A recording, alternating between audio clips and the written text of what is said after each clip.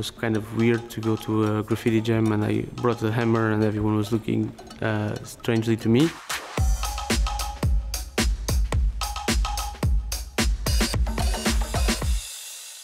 A hammer, a chisel, a jackhammer.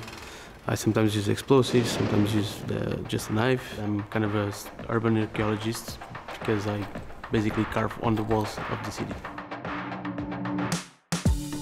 My name is Alexandre Farto, VHILS, and I'm an artist.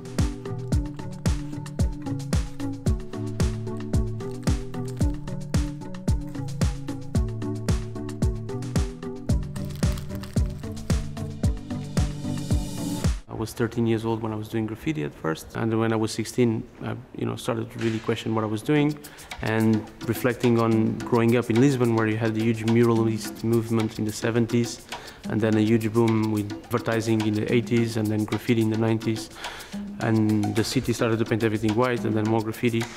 I started to realize that the walls were not just walls, they were accumulating the layers of changes and the history of that same city.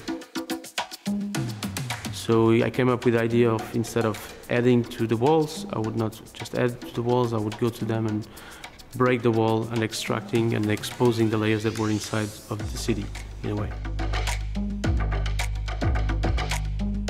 And that process of thinking brought me to another medias as well, like the billboard works, which are advertising posters that I would go and vandalize them in a way, but creating a portrait of someone that was living in that same city.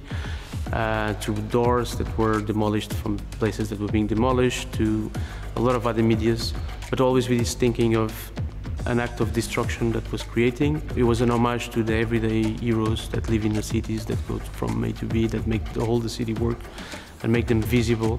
It was mostly illegal, and it was not really something that was valued by the city. It was part of my growth, and where I learned a lot of the things and the skills that I have today. It's part of my history, let's say.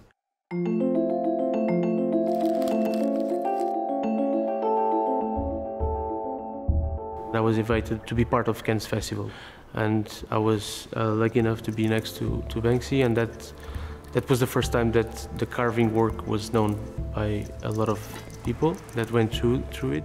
From that moment, I realized that the work that I was doing in Lisbon, that I was seeing in Lisbon, was also happening in a lot of other cities, and that the walls of each city tells their own histories. So I started to do projects in different places, and one of those places was actually Rio in Brazil. It's part of the Morro was being demolished, and it was in a big transformation, and people were not being heard, and they were being expropriated. So we end up carving their portraits on the ruins of the houses where they were living for generations. And eventually that brought attention to that situation. I started to realize the impact that the work could have in a broader sense, and humanly I cannot do it alone, so I created the studio, and that's where we work on pieces and on projects.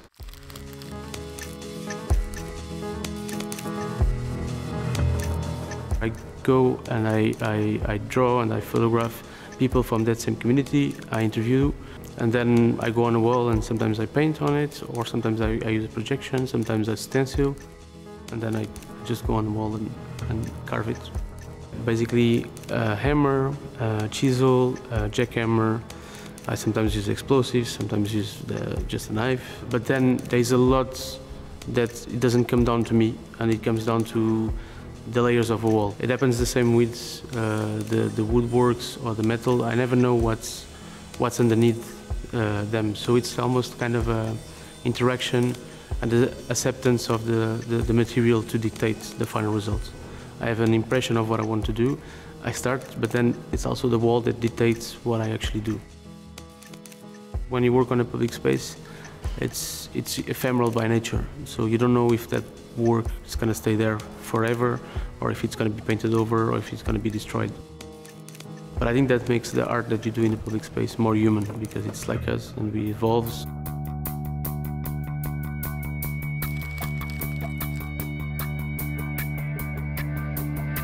With the explosives, you need authorization, and there is a huge complex way of doing it. It's usually 1 nanosecond and then a lot of smoke, so that's why I also use a slow motion camera that allows us to create another work. It's a complex logistical operation sometimes, and it's a lot of invisible work. There is a phrase of José Saramago, which is chaos is an order to be deciphered, caos é uma ordem por decifrar, which I really resonate to, and I think in a way, in the chaos of our daily lives and my daily life, creating with that chaos is where I find some sense to all of this. So until today, it's my therapy, I would say so.